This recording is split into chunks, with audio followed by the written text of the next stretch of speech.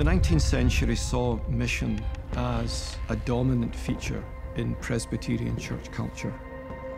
When you see an institution like Princeton Seminary, which was sending out maybe 30% of its graduates to live and die overseas in service to Christ. And the question I have now, about 200 years later, is what happened?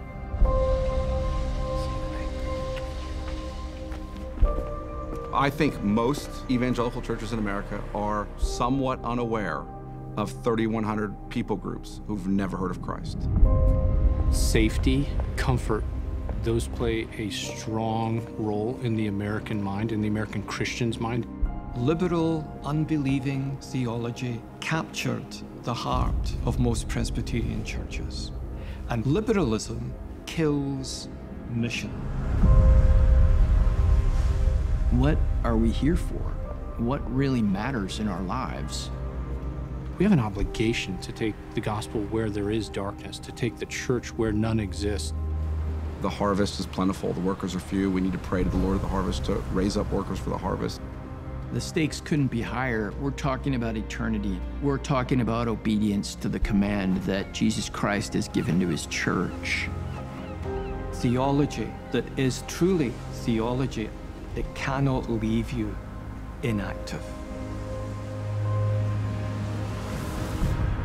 Just as pastors need to be equipped, no less do missionaries.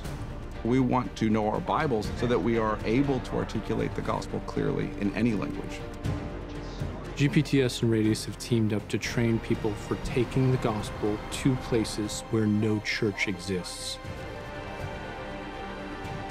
Through this combination of programs, to have theologically well-trained students with practical training, that's the hope.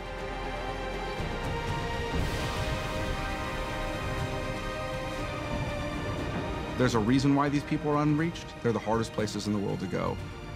How can they hear without a preacher? And how can someone go unless he's sent? When you have the greatest gospel message, it's incumbent upon you to go out on the mountaintops and shout it to the nations, such that we're willing to lay down our lives to that end. This will bear fruit as we see these churches planted in places where they never would have been reached.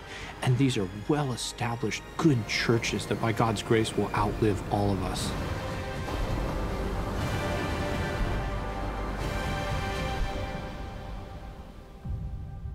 Jesus Christ has been very clear about what the church is called to do.